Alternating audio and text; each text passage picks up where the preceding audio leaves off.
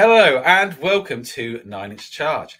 Well, today we've got something really exciting to share. I was down the pub having Sunday lunch, as you do, and I came back and Tom has sent me something really exciting. We've got a leak, a sprue of some kind, apparently. Well, Tom, why don't you tell us? Well, the rumor is that this was purchased out of a like a bring and buy car boot sale in Nottingham, straight from the old Warhammer World bin. Yeah, I'd say that it looks like a Pegasus. It's really exciting to see a sprue. There's loads of stuff about it that I want to talk about, starting with some people have been zooming in to the top of the sprue where it says Games Workshop, and it seems to say Games Workshop 2023. So this is a brand new sprue.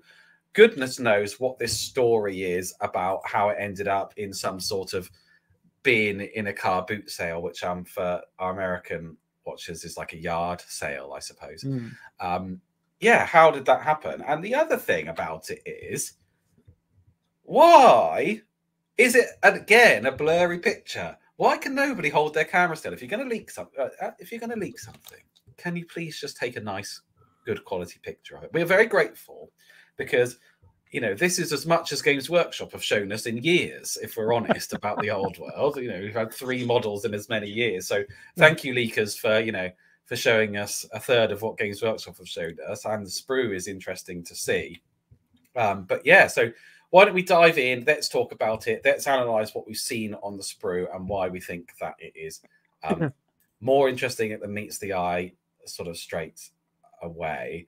And the first thing that I wanted to say was about the base and about on one of the hooves, because if you look at the base, it's got 2 holes in the bottom of it. So it looks to me like that means that it is a push fit model, and a lot of these models have these. The Endless Spells have them as well and stuff like that.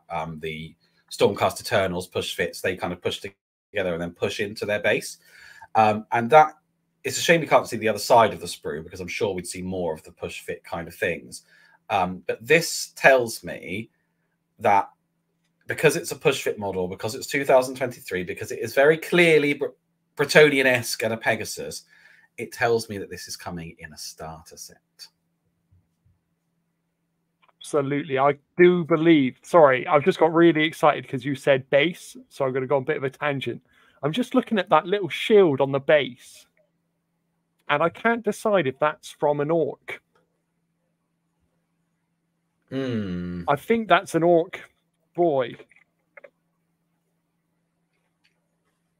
It looks to me like that's an orc shield, not a Tomb King shield. That's very interesting.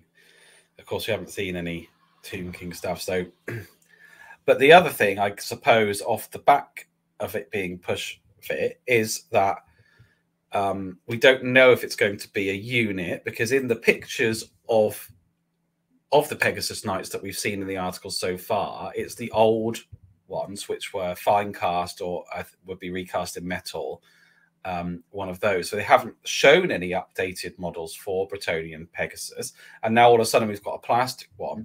So it makes me wonder, especially as it's got a sculpted base, is it actually not going to be a unit? Is it going to be a hero that comes in the starter box, and then the unit you would still buy as the old ones that we've seen a picture of already? Or are they going to do a thing of, this is what you thought Bretonnia would look like, well, this is what Bretonnia really looked like, and then we've got kind of, but I don't really know why they would do that. So it makes me think that this is going to be kind of a one-off. But if it's in a starter set, they are probably going to be kind of 10 a penny, aren't they? Sometimes it does end up that you can get a few secondhand, and if there's only going to be a unit of 3, there are going to be a lot of people who are offloading one half of the starter box, so you may well be able to pick up another 2 at not too much cost, and then make it into a unit, which would be fun. Yeah, if I was going to guess, I'd say this was a character mate from a... I think this is the big Bretonnian centerpiece in a box set, if I was going to hazard a guess. The last 3 models we've seen have all been in resin. It's strange that if they're going to do one character, just on the off chance you're going to do the big model, that you probably only buy one of instead of the BSB where you're going to buy multiple is a good opportunity to make a multi-pack plastic. I think it's going to be a big thing in the box. I would say personally the reason why I think that this one is plastic as opposed to resin and push fit is because the starter box will be all plastic, because having a mix of resin and plastic I think could be a bit difficult. And also if you want people to get into your game, resin isn't an entry level kind of thing really. And you want to start playing, you don't want to give your models a bath and scrape them and all the rest of it. You want to just push them together and get going like we want to do. We want to be excited and just be like, right, off we go, let's push them together, let's get going. So I think that tells me that it's definitely starter set material. And the other heroes they've shown us are kind of the more specialist ones that you would then buy subsequently to have in the starter set. So yeah, I don't know what else to say other than it's push fit. It's 2023. It looks like it's from a starter set. It's cool that we've finally seen some plastics. I suppose the other side of this is now Games Workshop often, when you get a potato camera rumor engine picture, they often follow up quite quickly with an article showing the same thing because they'd rather show it to you in all its glory rather than in a blurry picture. So hopefully we will have some official news on this right away, but I don't know if they'd be comfortable showing something out of the starter box straight off. The whole starter box. Yeah.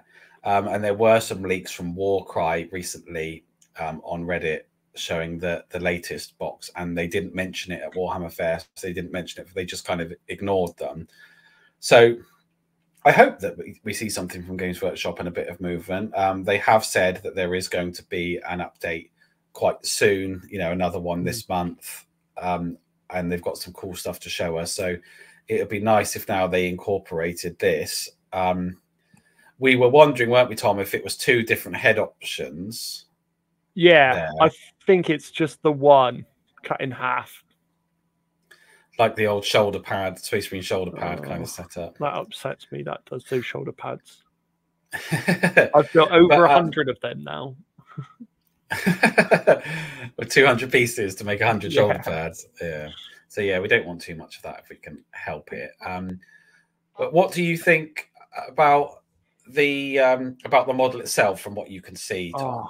No, if this is going to be like the direction they go with new Bretonnian stuff, I'm looking at this model. I'm like, there's a lot of cool detail in there that is distinctly Bretonnian, but there's so many nice opportunities to do some nice like transfers, some really nice freehand. Like I think before, if this came out when Fantasy was in his prime, if you see the massive like bit of cloth right in the middle, that would have been just filled with gubbins.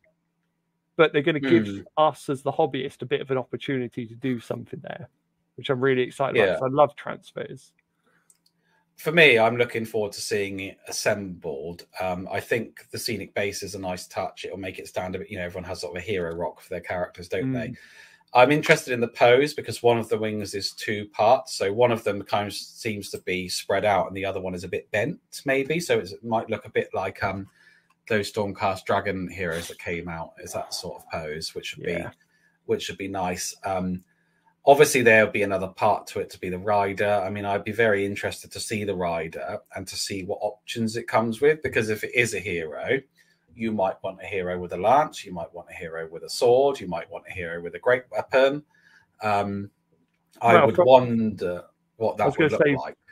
From the last article, you'd expect a hero like this to come with quite a lot, because they said you could customize your heroes in almost any way you want, right?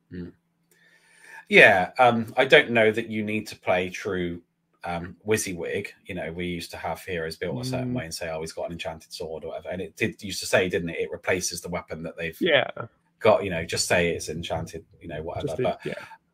But I think it would be nice to see that with some options. It would be nice to see some different helmet options. So you could, you could take a helmet that you like, so it's not all, so they don't all look the same. But it's just really nice to see it in plastic, because everything else obviously has been the Tomb King that we saw, the Bretonnia, the two Bretonnian heroes that we've seen have all been resin. It's just really nice to see that they have said there'll be plastic kits coming out, and they have said that every army will get something new and probably would get a plastic kit of some description. It's nice to finally see something. So yeah, more of this, please. And it just makes me wonder how it got into someone's hands as well, because obviously it's in production. Then it's too early for it to have it given out to influencers. They don't tend to get things, until it's announced. Yeah. So it must have come from Games Workshop. Now, obviously, we have had the old bit in the past where they've accidentally sent one thing out as another. When they changed warehouses, this happened, that they'd sent, it was your Golden Boy from the Dante. Yeah, they'd sent the wrong Dante out. They sent the new one out instead of the old one. And something happened with Blood Bowl. But this seems to be a bit different, because in the box of sprues, there was this and there was new Flesh Eater courts. So I've got no idea how this could have happened. If anybody has any ideas, let us know, because there are brand new Flesh Eater courts as well to look at. But yeah, I don't know how it's happened. I'm really grateful that it has happened, because I think I did say before in the previous video, I think the community is beginning to feel a bit drip fed and we'd like to see more. And now that Epic has been delayed, it kind of feels like the old world would be delayed. So because they wouldn't release the two simultaneously necessarily, or it wouldn't make great business sense. So just really nice to see something. Hope Games Workshop follow it up. Cool that there are plastic kits coming and that we've got to see something of one of them. All right, Tom, anything to add?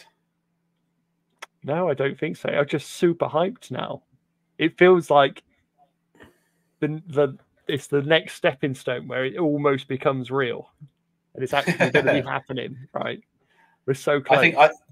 I'd love to hear from you guys in the community what else you would like to see, what you think this is. Do you think it's part of a unit? Do you think, as we think, that it's probably a character?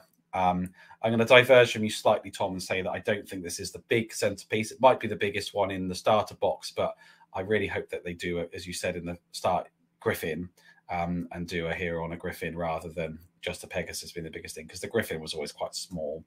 So I'd hope to see a bit. Sorry, the Hippogriff. That's what I meant. Yeah, sorry, the Hippogriff. Yeah.